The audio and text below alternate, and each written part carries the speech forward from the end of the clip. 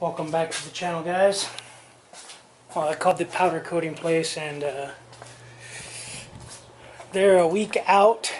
Drop off anytime. So I figure I'm gonna drop them off today. Got them wrapped. Got them in the truck. So when I get back, or when I get them back, I'll drill these sensors out while the bumper's on the truck.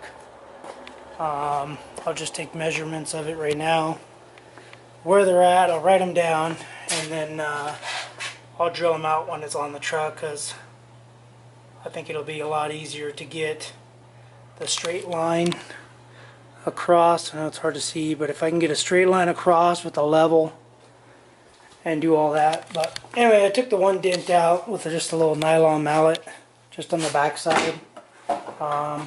Came out really easy. I hit it about 3 times and the dent was out. So yeah, I'm gonna eat some lunch or breakfast, whatever you want to call it. Take those they're about 45 minutes away, so I'm gonna take them down there before traffic starts to get bad down towards that way, and let them do their thing. Try to color match it as best they can. I'm sure they can. I'm sure they got that color on file. So, and then go from there.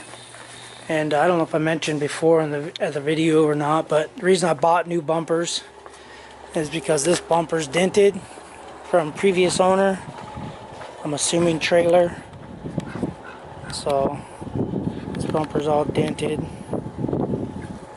So, and I didn't want to try to fix this bumper or pull it out.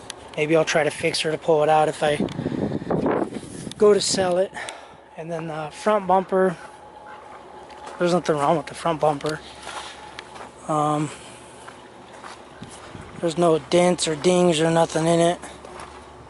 So what I'll do with this bumper is I'll just try to sell it. And yeah, I didn't want any lights. I like the look of it without the lights. I don't like the openings. This gives it more of a flush look. But yeah, anyway, so yeah, when you see those bumpers, they'll probably be white. Hopefully they'll be white, and hopefully the company doesn't sell them from underneath me or some kind of shady stuff. But yeah, so that's the plan for the rest of the day.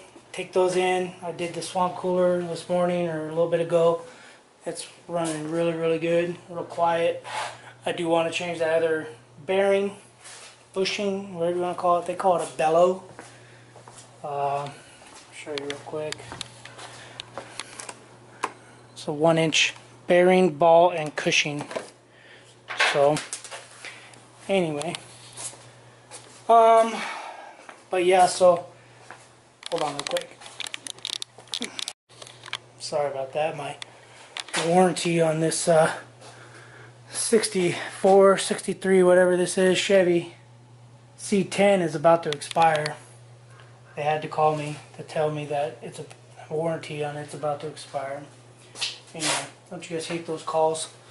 So yeah, anyway, that's pretty much gonna be it for this video.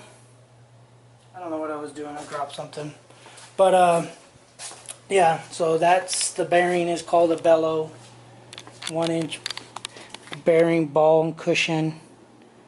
Plus the bellow, I guess the bellow is the little rubber mat, the little insulator. So, but alright guys, and oh, that's the motor.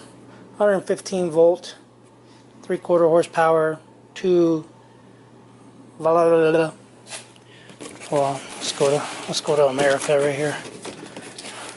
115 volt, 3/4 horsepower, 2-speed.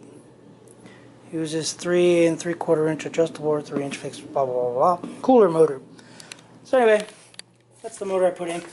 Alright, so that's gonna be the video. I'm tired. It's already hot out here. So alright guys, thanks for watching. Make sure you guys subscribe up here. Click this over here and subscribe, or go down below and subscribe. Hit the bell notification for videos. Check out my boy One in Glen over here. Little thingy over here, little circle. And then check out my previous video over here. Alright guys, thanks for watching. Later.